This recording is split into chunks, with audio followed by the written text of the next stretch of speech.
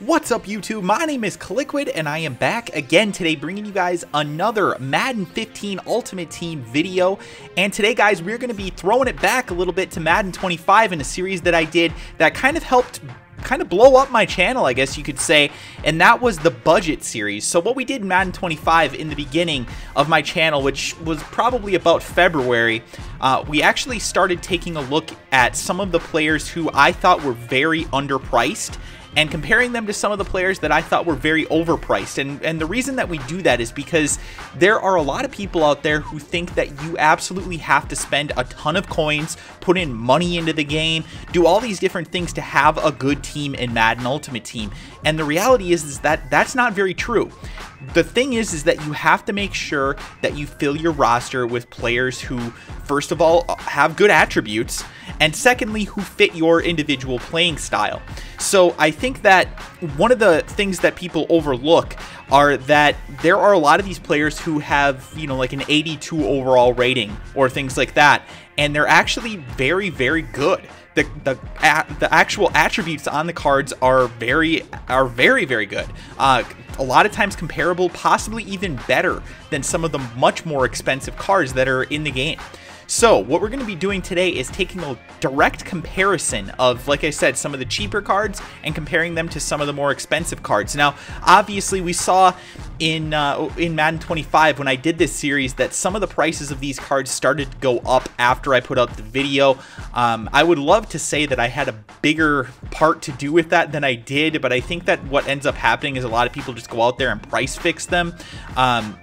So, you know, if you have a chance, go out there and try and get these cards as soon as possible, because I think that the prices on them will go up a little bit after these videos come out. But again, they will do just like they did in Madden 25. They will eventually stabilize. They'll become, you know, right around this price, if not getting a little bit lower over time, just because more cards come out and the average price of those cards that are a little bit older then goes down typically. So with that being said, let's start off and let's take a look at our first comparison of cards. And the positions that we're going to be looking at today are the left tackle and the right tackle positions. And the reason that we're going to be looking at those specifically is because I actually did this, like I said, for Madden 25. And I did the entire offensive line in one video, and it was like a 25-minute video. So I'm going to try and keep it a little bit shorter today, just to make sure that you guys get all the information that you need. And we'll end up doing the other positions over the next couple of weeks here. But like I said, let's start off with left tackle and right tackle. So the very first one that we want to take a look at today is left tackle. And what we're going to be looking at is the Jared Veldheer left tackle, and that's 82 overall. And we're going to compare it to Joe Staley, who is 87 overall. So the things that you're looking at here for attributes: strength, impact block, run block strength, run block footwork, pass block strength, pass block footwork, and then acceleration and awareness. And obviously when you're looking at these two things, the comparisons, if it's a green attribute for that card, that one is actually better than the other one. And if it's red, it's not as good.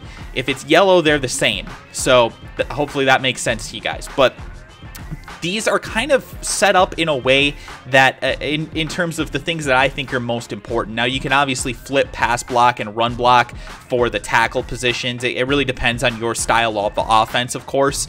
I think for a lot of people, pass block is going to be more important, so I'll try and focus on that. Acceleration and awareness are things that people always want me to put in there for offensive line, so I do include those. But personally, I don't really look at them very much when I'm comparing two items or cards.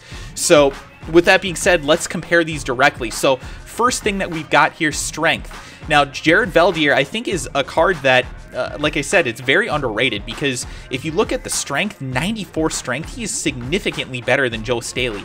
And strength is definitely one of the most valuable things that you can have for an offensive line.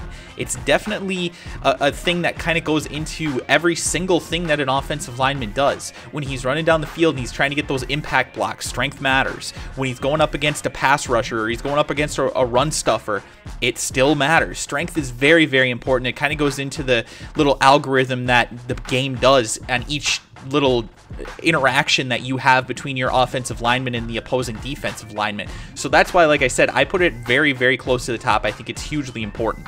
Now, impact block. Jared Veldheer definitely falls behind on this one. Joe Staley is an absolute beast, and that's why this card is a 50,000 coin card. It's definitely one of the best left tackles in this entire game. It's very good at everything for the most part.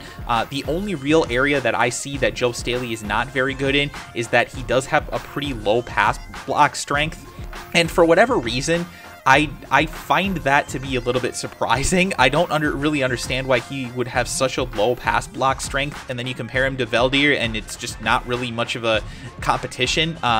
So, I mean, he's 9 better than Staley, so that's pretty significant. Now, like I said, Veldheer at 3,500 coins, we're not saying necessarily that he's better than Joe Staley, but what we're really looking to do here is get a couple of cards that are going to be pretty good and ones that you can put into your lineup that are at least somewhat comparable to even the more expensive cards. So that's why, like I said, it's not the same overall. It's not as good of a card overall, but in some of the areas, like I said, pass block strength, significantly better. Strength overall, significantly better.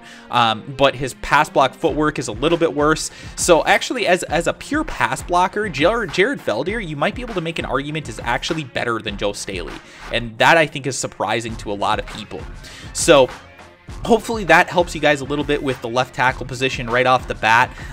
Like I said, Staley, better overall, but significantly more expensive. I mean, we're talking 20 times, 15 times more expensive depending on the day.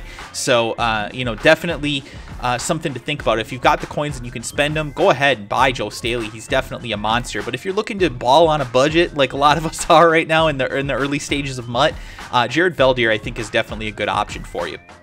So let's move on to our second comparison, and in this comparison we're taking a look at, I think, possibly the best left tackle in this entire game, and that is Joe Thomas, and we're comparing him to Andrew Whitworth. And I think this one is going to surprise a lot of people because Andrew Whitworth is an absolute beast at 80 overall. Seriously, he is an absolute beast. I don't understand how his overall could be as low as it is. I really don't. So let's compare them. Strength, they're the same at 92 overall. Impact block, Whitworth lags a little bit behind with 6 fewer than Joe Thomas, who has a 90. Now in run block strength, Joe Thomas is a little bit better. He does have a 1 higher rating in that area, and the run block footwork, he is 11 better. So that is the biggest significant difference between these two cards, I think. But in the pass block strength and pass block footwork, this one really surprised me. Andrew Whitworth is straight up better. He's a straight up better pass protector than Joe Thomas, who is known as probably the best left tackle in all of football, and I think most people would call him the best left tackle in this game at this point. So I think that's going to surprise a lot of people. Like I said, Whitworth, a better pass protector. His acceleration significantly lower, 15 lower, but you know, that's only really that important if you're considering, you know, that if he were to pancake the defensive lineman that he's in front of and then get down the field to try and hit a safety or a corner or a linebacker, that's really the only time that you're going to see acceleration really be that important, or of course on things like screen passes. So definitely, like I said, in my opinion, not that important of an attribute. Awareness, they're both the same at a 90 overall for the awareness attribute, but the big difference between these two cards, 3,000 coins for Andrew Whitworth, 125,000 coins on average for Joe Thomas. And again, guys, if you're not familiar, what I do is kind of average out all of the different consoles. So you might see it more expensive on like PlayStation 3 than you do on Xbox One, but this is kind of an average. So hopefully you guys can go onto either the EA Sports website or onto MUThead and compare what the actual price for your individual console is. Like I said, I'm just trying to get an average of these if I can.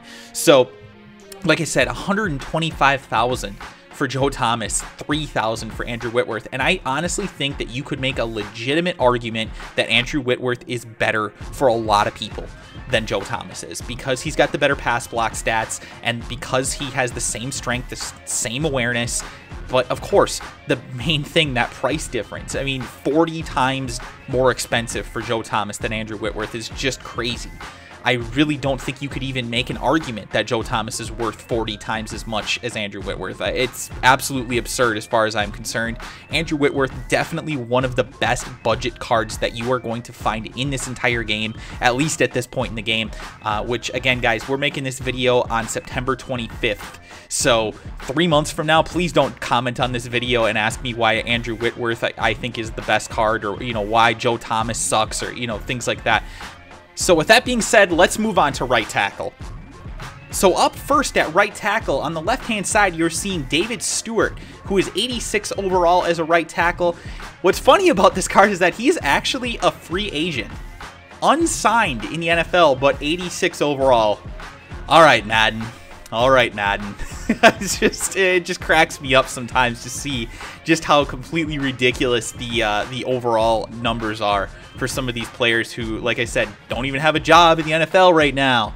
But we're going to be comparing him to Anthony Davis, who is the right tackle for the San Francisco 49ers, an elite card.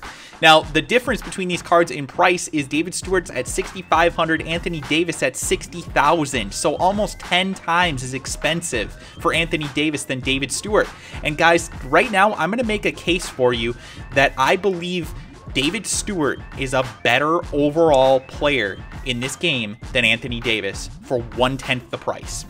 So let's look at the attributes. Starting off, strength. We've got David Stewart having a +2 advantage over Anthony Davis. Impact block, he has a +4 advantage. Now, where Anthony Davis does make his money is as a run blocker in this game. He does have the 94 run block strength and the 82 run block footwork, which, by the way, 82 run block footwork, not spectacular, but it is significantly better than David Stewart, who has a 74 run block footwork.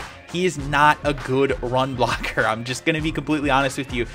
He's not going to be your lead guy in the blocking game for running the football, but he is okay as far as run block strength at 88. It's not spectacular, but when you compare it, when you add on the fact that it does have a 93 strength to begin with, it makes things a little bit more palatable. But where this guy is an absolute monster is as a pass blocker. 98 pass block strength, 93 pass block footwork, and you compare that to Anthony Davis, it is not even remotely close. It's really not even remotely close at all. Anthony Davis is awful as a pass protector in this game, which blew my mind when I saw it. He has 87 pass block strength and 77 pass block footwork. 77! He is going to get abused by guys like Cameron Wake or some of these guys who have great finesse moves. It is not even going to be a competition. Anthony Davis is going to get blown out. Meanwhile, David Stewart's going to be able to compete with those guys. And again, 1/10 the price. The other thing too is David Stewart does have better awareness, which again I thought was kind of surprising at 92 awareness versus Anthony Davis's 81 awareness. Significant advantage there. Now Anthony Davis does have a 77 Excel versus a 67 Excel for David Stewart. Neither of them are great, but David Stewart's 67 is pretty damn low. Overall, though, like I said, I believe David Stewart in this game is a better overall right tackle, and you can get him for 1/10 the price of Anthony Davis. I think it's one of the best bargains that you're going to find in this entire game. If you don't have the coins for him right now, go play some solo challenges and pick this guy up. Now, if you're looking for a tackle who can help you in the meantime, before you get to that 6,500 that you need to get David Stewart, I'm going to tell you about another guy who is currently rostered by the Tennessee Titans, and that is Taylor Lewan. And he is going to be up against Sebastian Vollmer of the New England Patriots in this comparison. Now, Sebastian Vollmer, 32,000 coins. Pretty high price for a right tackle, but he is 87 overall, so that's pretty nice. Now, when you compare him to Taylor Lewan, who is just a 79 overall card, but he's only 1,200 coins. So I love the 1,200 coins because that's the kind of card that you could get just by quick selling some things. So that's awesome. But let's take a look at these comparisons here, because I think, you're going to be pretty surprised by some of these things that we've got here. So, first of all, strength. It's 91 for Taylor Lewan, 93 for Sebastian Vollmer. Again, you can't really say Sebastian Vollmer isn't better. He is, I think, overall better than Taylor Lewan, but we're looking at the price difference between these cards, guys. The price difference is where the major thing that we want to pay attention to is. So, Sebastian Vollmer, +2 on strength. The impact block, Taylor Lewan actually does have him by 1. Then you go down to the run block strength and run block footwork. And you're gonna notice here that in terms of the strength, it's kind of across the board. The actual strength numbers, Taylor Lewan not as good as Sebastian Vollmer. He's a little bit worse in run block strength. He's 6 worse in run block strength, but it does have a 1 advantage in run block footwork, and then in strength at the pass block, he's 9 worse, but he has a 6 better pass block footwork. So you're kind of giving a little bit to take a little bit. Again, Sebastian Vollmer definitely better overall, and especially when you consider the fact that he does have way better awareness. So, I mean, that is something that, although I think awareness is overrated, and I think it's something that's used by Madden to inflate certain players' overall ratings, it is still somewhat important for doing things like picking up blitzes or, you know, helping out in the screen game and figuring out which guy to go after when they're going down the field to pick up blocks. All that kind of stuff does have to get taken into consideration, I should say. But then you look at the acceleration. Taylor Lewan has 88 acceleration. That's one of the fastest right tackles that you're going to see in this entire game all year. I mean, that's really, really quick getting off the ball. He's going to do a great job for you. Like I said, I don't really look too much into acceleration, but, you know, if you're somebody that does, this is the kind of card for you. I really think it's a solid card overall. And especially, like I said, for 1,200 coins, it just doesn't get much better than that, guys. It really doesn't. This card is absolutely beastly for 1,200 coins. I don't know how the hell it's this low overall. It really does have good attributes across the board. So, Taylor Lewan, definitely one of the best budget cards in this entire game. If you pair him with any of these other guys, I think you're going to be very, very happy until, you know, some of these other cards start to come down in price. There's really not much of an advantage to paying 50,000, 70,000, 30,000 coins for an offensive lineman when you can get a guy that has kind of similar attributes and arguably better attributes in some cases for 1/10 the price, 1/20th the price, and in one of the cases, like I said, 1/40th of the price. So guys, I hope you learned something from today's video. If you did, make sure you press that like button below. It's very, very important for me to get those likes on my videos, because it's really how we grow this channel. It's how we can get some of this great information out to other people, and it lets me know that you guys are excited about these videos. So thank you again for all your support. I do appreciate it. Sorry we haven't done much more Madden content.